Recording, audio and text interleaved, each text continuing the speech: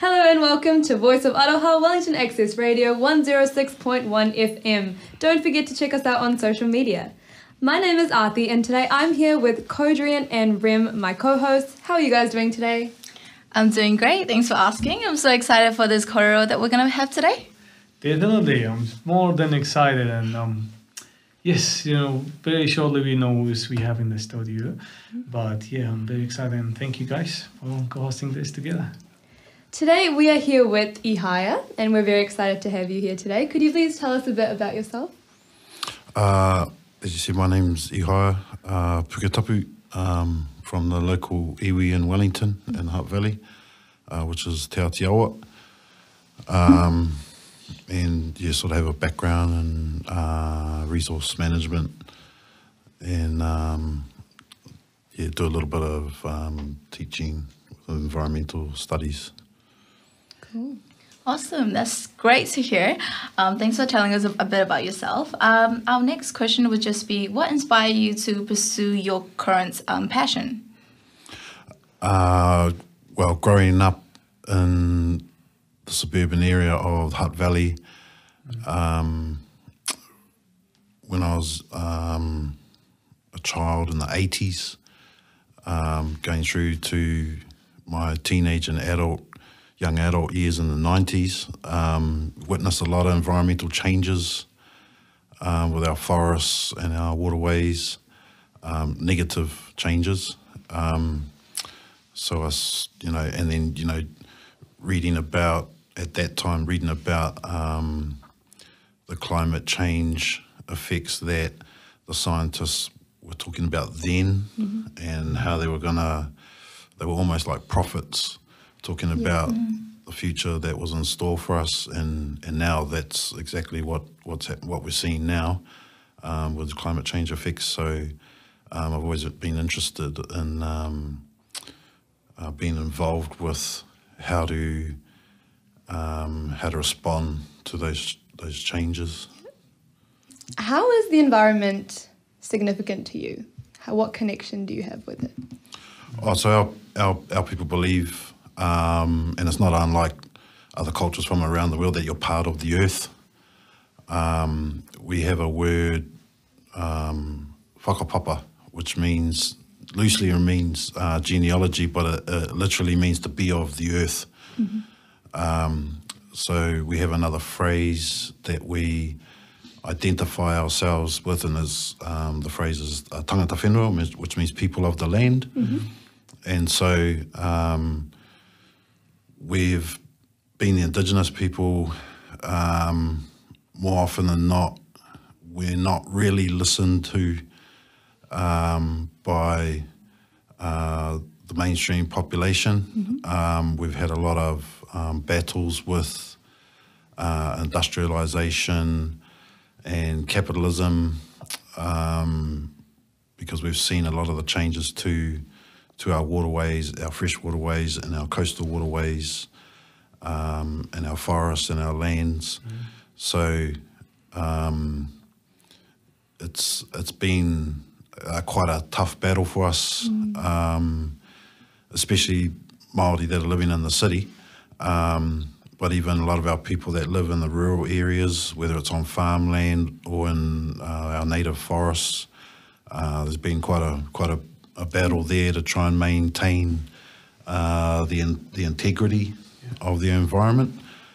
We're still trying to advocate on behalf of the environment for everyone who chooses New Zealand as their home. So from everything that you guys are doing so far, would you say you have seen much improvements since you started? Well, no, is the short answer to that. It's gotten worse. It's gotten worse. When I was a young person in the 80s, there were many rivers that you could swim in without any health effects, but 80% of our country's rivers now are polluted. They're not safe to swim in.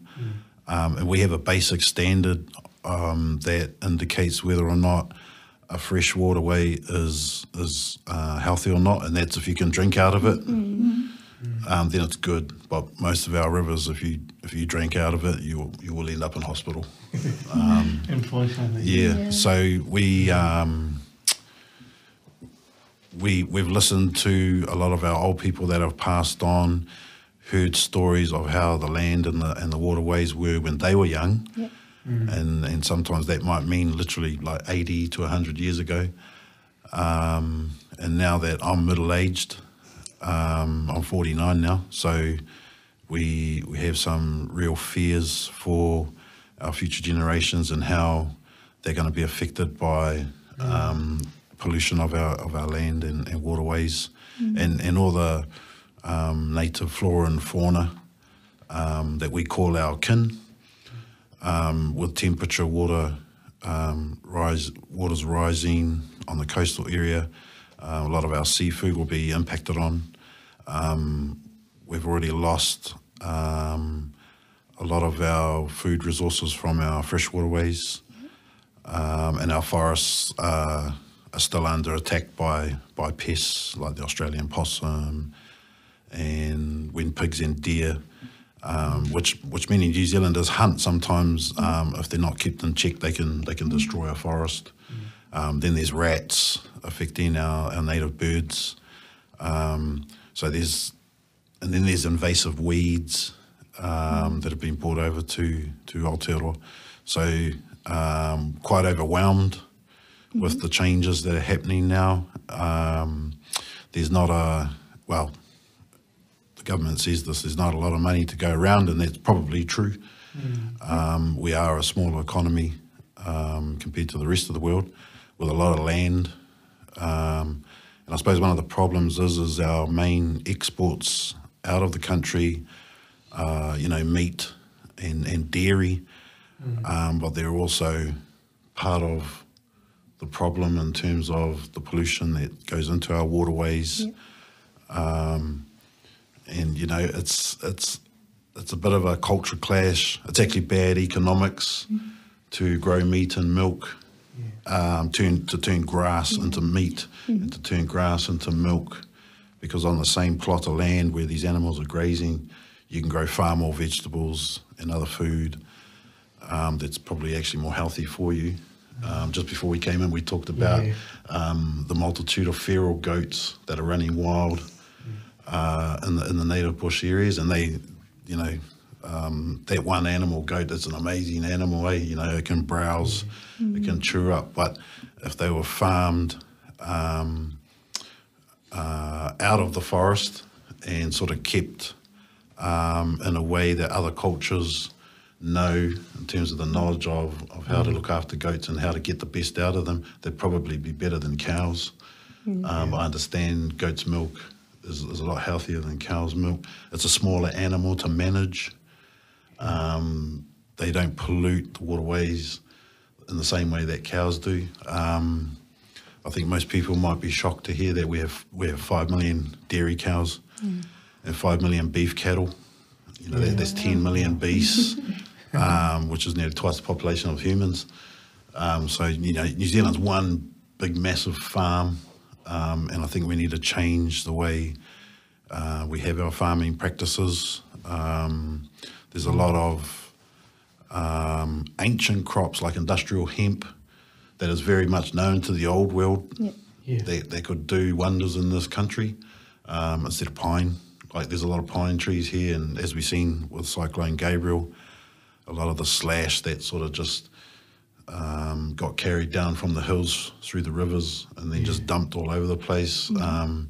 You'd never experience that if they were replaced with industrial hemp. And just to say hemp is not marijuana, you can't smoke it. Well, you can, but you'll just get a headache. Well, that's awesome, Kōrero. You mentioned something. It is it's true about other cultures. They use how to take care about these animals. But what will be your perspective or comment on this? That now we are living in a world, people encouraging more into be vegetarians or vegan, while some cultures it is kind of inhibited in the culture that meat is a kind of generosity of welcoming a guest, because if a guest to come, we need to have kind of a lot of fries, a lot of meat to be put on the table to showing them like you're welcome to my culture. But would you think that we can tackle this issue of people who saying there's a lot of waste from animals and a lot of pollutions by what we're talking about? Let's say if you have a goat that could be, look, we can make a yoghurt, we can make a cheese and all of these products, and guess what? It's all natural products. We don't need to use plastics. That's right. You know, you just use the things in the home, and that could also limit the factories' production. What do you think about this solution? I think we could learn a great deal from immigrant communities that have come to New Zealand in terms of their culture and the values that they can bring here. That's why I talked about the goat, because there are literally hundreds of thousands, if not millions, of feral goats running wild in the bush. And that's a kind of a sign that, you know, New Zealanders don't value that one animal the same way other cultures do. I think that if we look at our ancestors in pre-European times, we were mainly pescatarian, so fish and vegetables. And when I was a kid in the 1980s, fish was a poor man's food. Now, it's far more expensive than red meat. And it, you know, we got microplastics and stuff like that affecting the fish. But I mean, when I say there's a lot we could learn off the immigrant communities, that's, to me, that's a sign that New Zealand is still a young country, like a baby of the global community. You know, we've only been, even our people, we've only been here 1,000 years. Whereas, you know, your people, for example, are so much more ancient. Celebrated on 1st of April 6,773. Wow. Yeah, so, you know, we've got a lot to learn from other cultures that are coming here and calling this place home. That's beautiful, but also, sorry, Tim will ask for more. Because you guys are indigenous people of this land, and then the people who are indigenous in the land, they had the practices and traditions, or the tikana they have used. So what kind of things do you think in the Maori world that have used in a place of protecting the environment? And it'd be achievable, transferable in the modern world if we can. Well, it's changed so much. It's hard for us to understand how our ancestors lived. So, for example, there's 80% of the country has had its native forest cut down. And traditionally, we depended a lot on our native forests. Our style of agriculture was about plot rotation rather than crop rotation. So in the forests, there would be small garden plots and then a forest track 2k away to another small forest plot, maybe 1 or 2 acres. So rather than cut down the entire forest and then turn it all into pasture, you just have pockets of agriculture in the forest. And when I say plot rotation, what that means is some plots would have food grown there for three years. And then after that 3 years, it'll be left for 3 years, fallow. And then you'd go to another plot that has been left for 3 years, fallow, and then you'd grow food there for 3 years. So that was and then, you know, the type of fertilizers we use would be ash, seaweed, fine sand, and then the change came when the forests were clear-felled, and then, you know, artificial fertilizer started to be used where it was the system became crop rotation on the same block of land forever and ever and ever.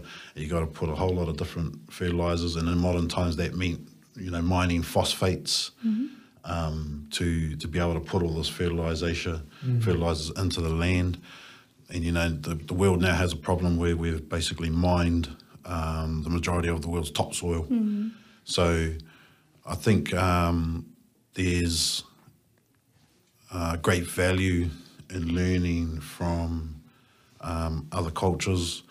But I think one of the ways that we could learn some of these more ancient techniques of being stewards of the land is simply to have different ethnic groups having the opportunity to create their villages and their cultures on vacant lands in the rural, because we have a lot of land. We have a lot of land in this country, and there's different blocks of land that you could buy, maybe 5, 6, 7 hectares for $400,000, $500,000.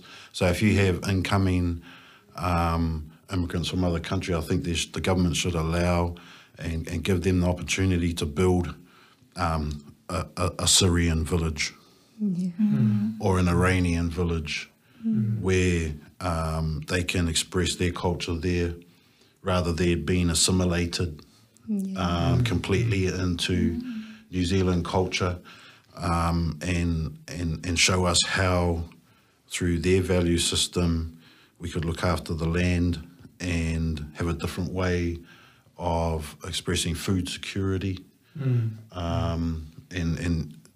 learn off one another. You know, if you go to most countries, and especially in the cities, maybe you'll find a Chinatown in San Francisco, or New York, or California, anywhere you go. There was a small Chinatown here in Wellington one time. Unfortunately, there was a bit of racism that sort of undermined that, but there's no reason why we can't have a little India, a little Greece, a little Italy, like other countries that have that, and that'll bring greater diversity within Aotearoa. Yeah. I really love what you said about how we can learn from different cultures and how they're all some way intertwined with each other, and how we can actually learn off each other. I think that was really great, what you said. Could you tell us a bit more about how the tangata whenua are actually impacted by climate change, and how is it impacting them and affecting them?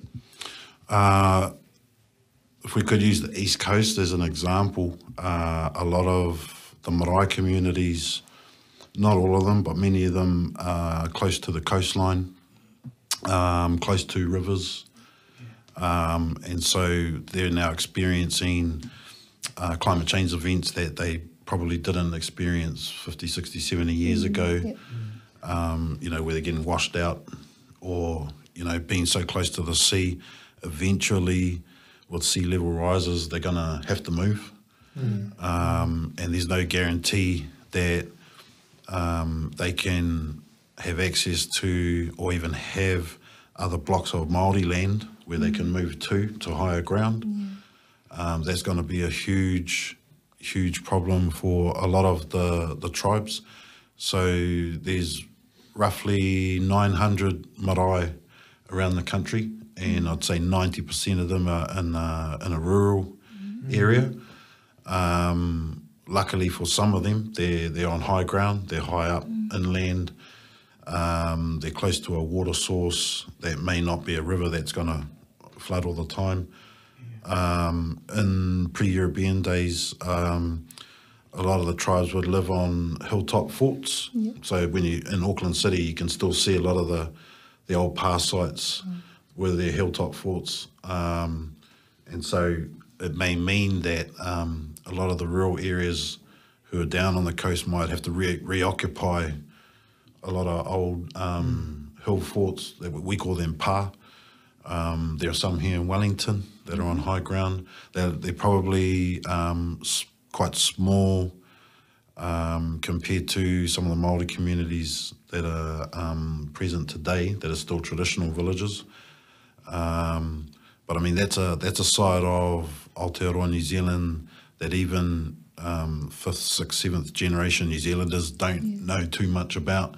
The most you might see is an AA sign on the side of a state highway that says, you know, Kuha Marae. And that's all they'll see, because, you know, it's usually a metal road. So there's not much known about it. But a lot of those communities, you know, they don't want the road to be tar sealed to make it easier for people to get there, or they don't want a whole lot of tourism, because that means consumption coming into their area. You know, waste problems in terms of rubbish. A lot of the rural communities have a very small carbon footprint, as opposed to city Māori like myself, who have a carbon footprint just like every other people who live in the city. You can try and recycle, but even that seems to be a problem now. A lot of our plastic would be taken offshore to China, and they're not taking our plastic anymore, and nor should they. That should be our problem to try and fix.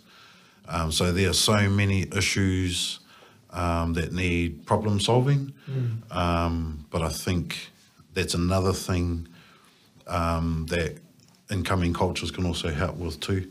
They're resilient cultures, had a longer experience as a culture, coming from the motherlands that they've come from, and saw, I think, more appreciative of what New Zealand has in terms. I mean, there's a lot of Kiwis that don't realise they have it pretty good here. And compared to a lot of incoming cultures, quite lazy, to be honest. So we have a lot of issues internally that we are yet to address. The average New Zealander actually produces more waste than the average American. We own more cars per capita than Americans, and our emissions targets are not doing very well. Our emissions are actually growing. So we're not being very responsible citizens at the moment as a collective. But within New Zealand, there are some groups that know how to I suppose, behave better with the environment than the general population. Then, like you were saying, there's a lot of issues with, like, for example, like where the maraes are and things like that, right? As well as like a lot of problem-solving things to do. What are you currently doing to solve those? Like, to take the steps, like even in terms of like spreading more awareness about the dangers and the difficulties that you're facing. Is there anything you guys are currently doing? Well, there's a lot of advocacy roles that we play. In the past, like earlier when I said we've had it hard, in our experience, we've been to the Environment Court to try and take on industrial companies. We always lose. So it's hard. It's a hard road. We're now looking at proposed changes in legislation on how to manage water. And the Labour government under Jacinda Ardern had signalled that there would be co-governance between Maori and the Crown. And now we're getting a bit worried because there have been signs that maybe the government might backtrack on that. And that's a huge worry for us. There's different sort of levels of economic strength among the tribes. So, for example, Ngaitahu down the South Island, quite powerful economically, but even they seem to get sidelined from local councils and the government in terms of having more of a say and an authority over how the water is managed in the South Island. And basically what we're up against are the farming community, whose main catch cry is that, we are the backbone of the economy, and so we need more water to feed our animals, and you need us to make the economy strong. But the catch-22 to that, or the double-edged sword, is that what comes with that so-called backbone of the economy is a lot of problems with our emissions, the pollution of our waterways, and part of their catch cry also is that, but there's a lot of pollution in the urban areas, which is true. But then what they're arguing is that they're the backbone of the economy because 80% of our primary produce, meat and milk, and that is exported overseas. So in a way, what they're saying is, we're a big farm to feed other countries, but really the food that we're sending overseas only caters for niche markets. We're not feeding a whole country and saving them from starvation. We might send away a lot of beef, but we also import beef from Canada, which seems funny. One of our ancient food resources was the local longfin eel, which used to be plentiful in this country. And it's now officially on the endangered species list, but there's still a commercial quota for it. So that is basically managed extinction. Can't understand that. There's a lot of lobby groups around the country who are calling on MPI, Ministry of Primary Industries, to put a moratorium on commercial eeling.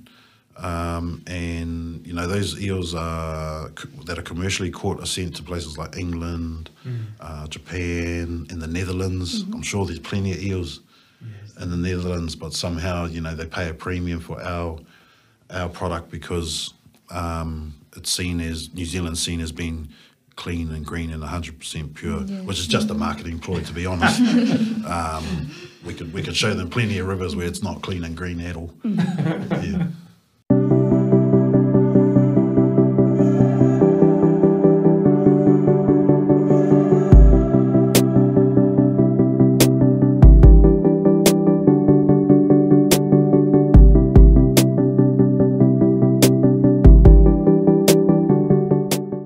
Welcome back to Voice of Aroha. We're just going to do a quick fire round of questions. So Aarti? Okay.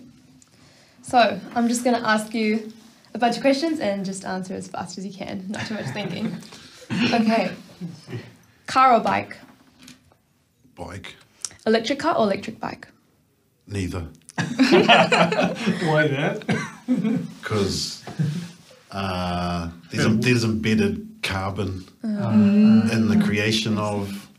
So when you said bike the first time, I meant push bike. Yeah. I see. But it still has embedded carbon. But there's issues with batteries for electric vehicles and stuff. Right. Urban or rural? Rural. Summer or winter? Summer.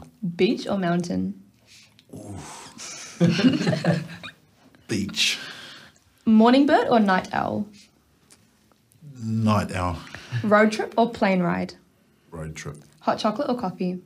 Hot chocolate. Dogs or cats? Dogs. There you go. Awesome. Thank you for that. One other questions that we want to just ask you is, what does an ideal world look like to you in terms of climate change?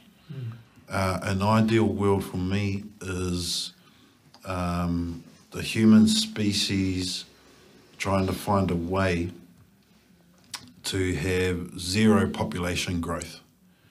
So zero population growth doesn't mean we stop having children. It just means for every person that passes over to the afterlife, one person is born.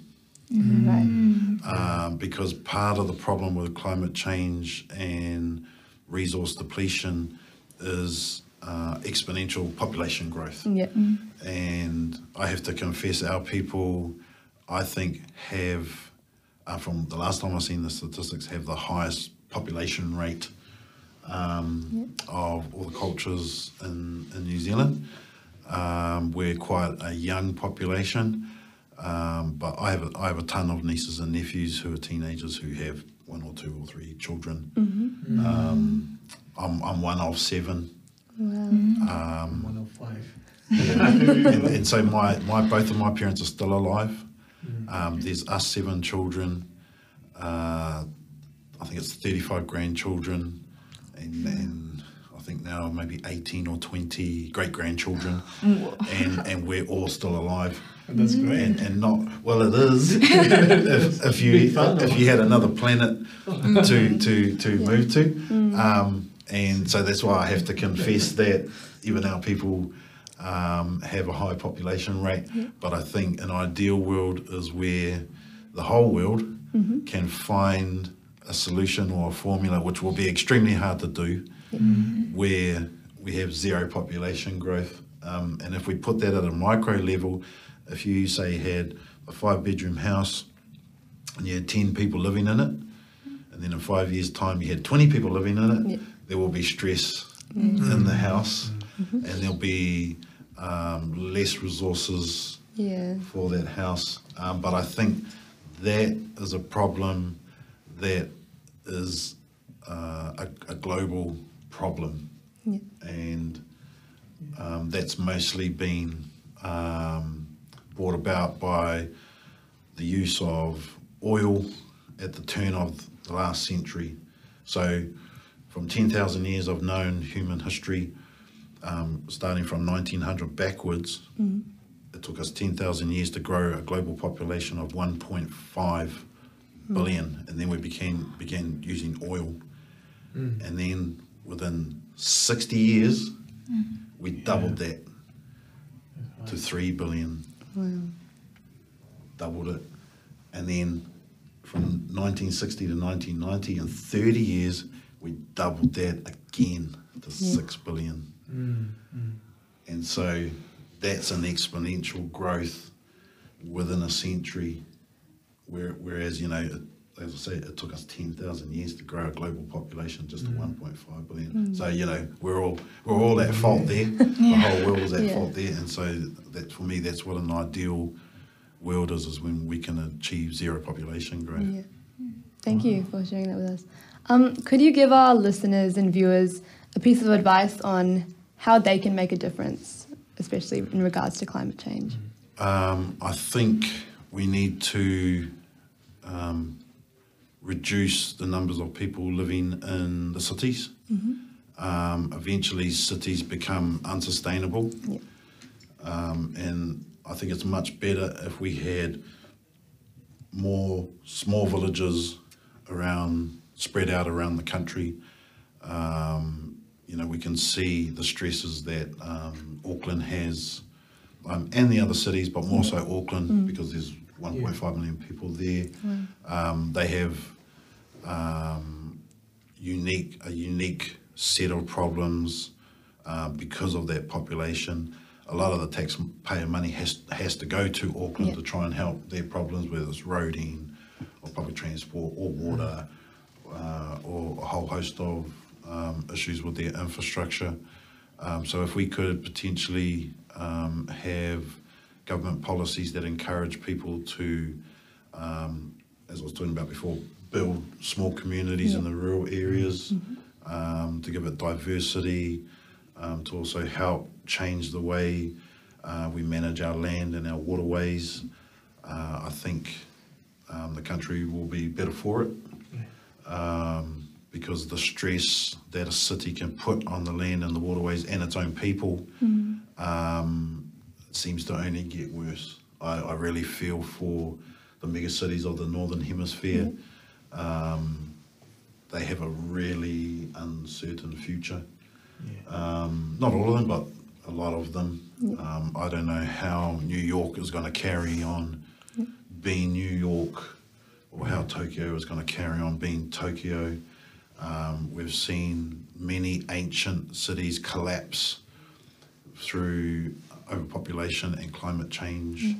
And so that's an example and an experience that we need to take heed of if we're going to successfully adapt to the climate change that's happening right now, and that is going to get worse.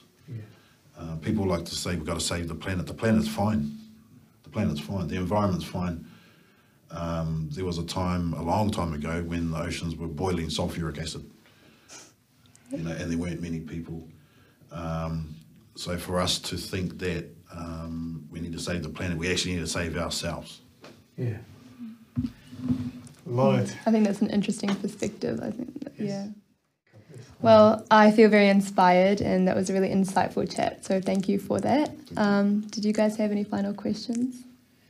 No, we have to save ourselves. Save ourselves. Yeah, I Give agree. ourselves an uppercut. Thank you so much.